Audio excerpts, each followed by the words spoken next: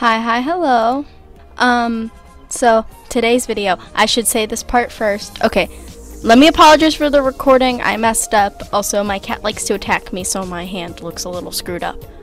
Okay, this video is my design process for, a cosplay I want to make.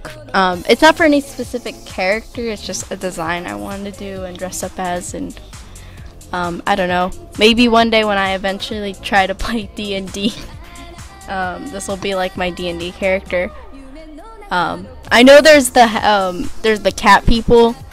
I cannot remember their name for the life of me, and I looked it up one day because me and my friends were gonna do it, and I wanted to see if there were the half cat people because I really like drawing Neckos, and if I'm gonna have a character, it's gonna be something I really like drawing. So they do exist. They're half human, half Tabaxi! That's the name! Okay, I remembered. I think that's right. Anyone who knows the actual name of the cat people, you can like roast me alive in the comments. But yeah. So this is my first initial design process. I had to move to my parents' desk in the office because I currently am having I have snails and they need the light by the window, so they get the light by the window, which means I had to move.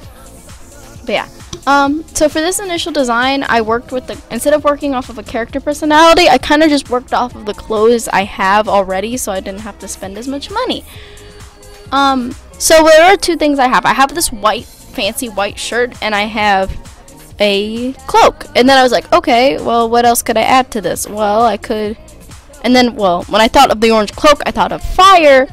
And so at first, I thought of maybe excuse the hand, of a fire sorceress sort of deal, a fire wizard deal.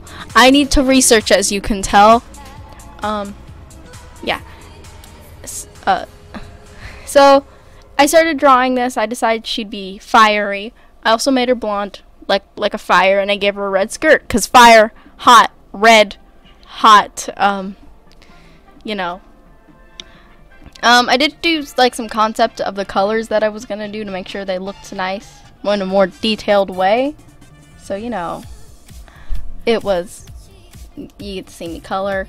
This isn't a finished piece by any means. It's just kind of a slap down of colors of just random markers I had.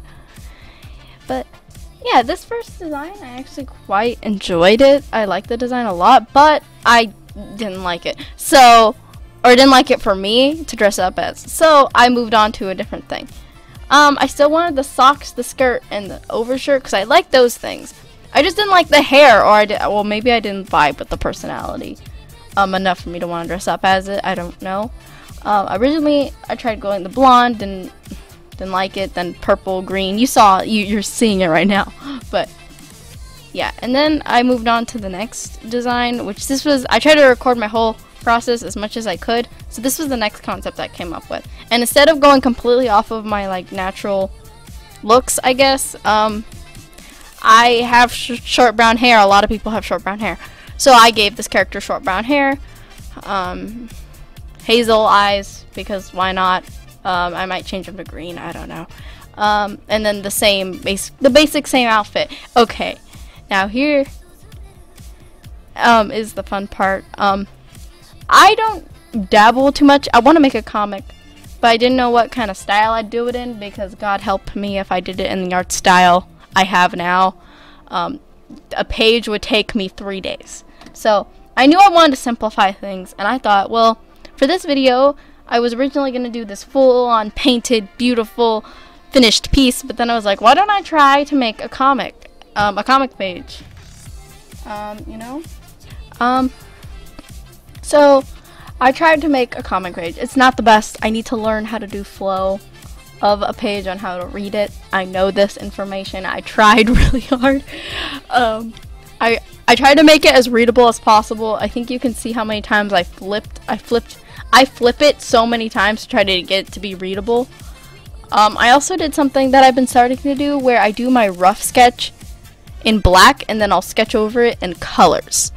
I don't know why I started doing this. I don't know what happened one day, but I was like, well, what if I do my rough sketch in black? And then I tried it, and I really enjoy doing it. It makes me feel like a professional, like, concept artist. So it makes me feel like that. So we're gonna continue. Yeah, and you can see I fiddle a lot. This only took me 2 hours, but most of the 2 hours was me just fiddling around and just trying to, like, figure out the composition, which, God, I need to work on that so bad.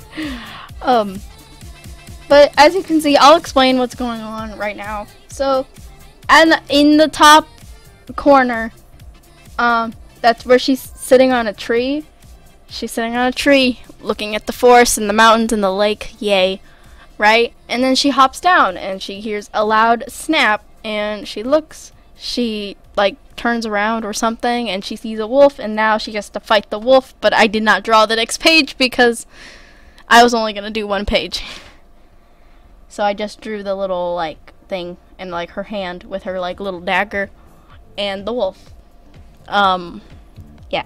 And then this is the oversketch, which, God, I cannot even tell you. This, well, this was actually really fun. I mean, I don't really like the way the colors and stuff came out. I don't know.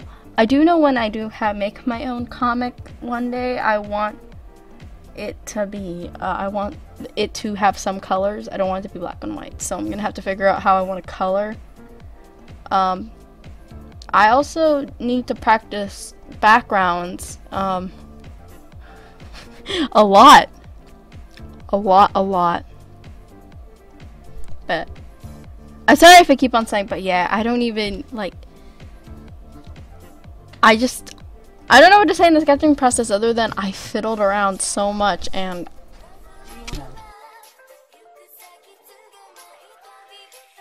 I fiddled around so much, and I tried so hard to, like, get things the correct way. There is one thing, like, I will have to say, I'm not the best at drawing animals. The wolf doesn't look that great. I tried so hard on that damn wolf, and it did. I mean, I thought it looked decent for how it is. I also, you'll notice, I'm not making a complete art style change, but I'm trying to kind of simplify the way I draw eyes. Oh wait, I was going on about eyes. I'm so sorry, I spaced out. But, I decided, instead of doing the thing where I do the bottom part of the eye, I was just gonna try to line the top part, which I actually really like the way the eye looks when you do that. It's really freaking cute. So I think I might continue to do that even in my more finished pieces, because I don't know, I just kind of, I really enjoyed it. So if you see my art and it's now like that, yeah. Yeah. Also, to everyone out there, I have a hard time sticking to this advice, but you don't have to stick to one art style, and don't think if you're changing something about your art style that you're changing your style completely. Like, I still draw and shade and use anatomy like I do. I just changed the way I drew eyes because I wanted my art style to look a little bit more cute. So it's not changing my style, because you can obviously look at my drawings and see that they're the same style other than one thing's changed. So don't be afraid of doing that just because you want to stay on your art style. I knew I had that concern for a very long time because I just wanted an art style and to keep that art style, and I kept on changing it. When really, well, yeah, sometimes it made a complete 180 and it's a different style, but, you know, you're just doing your thing and trying to figure out what you want to do. So I will be doing that. So if you see any random little changes, that is just why I'm doing my thing. I'm trying to figure out what I want to do.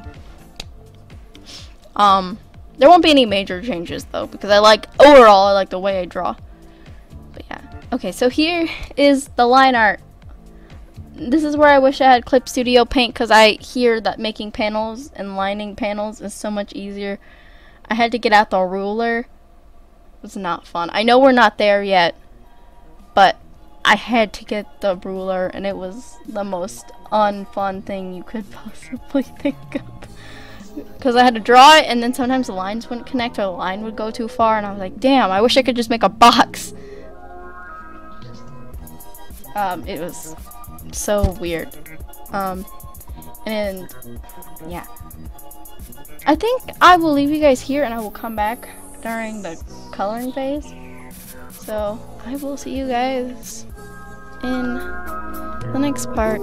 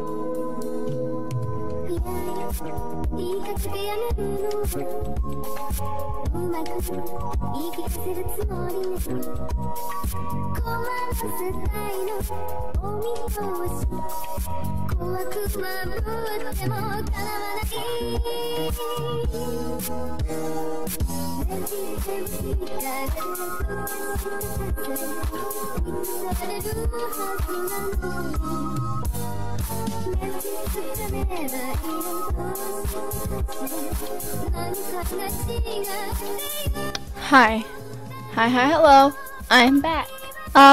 So I said I didn't like the colors, and this is a coloring part, so I thought I should talk about the coloring part during the colors.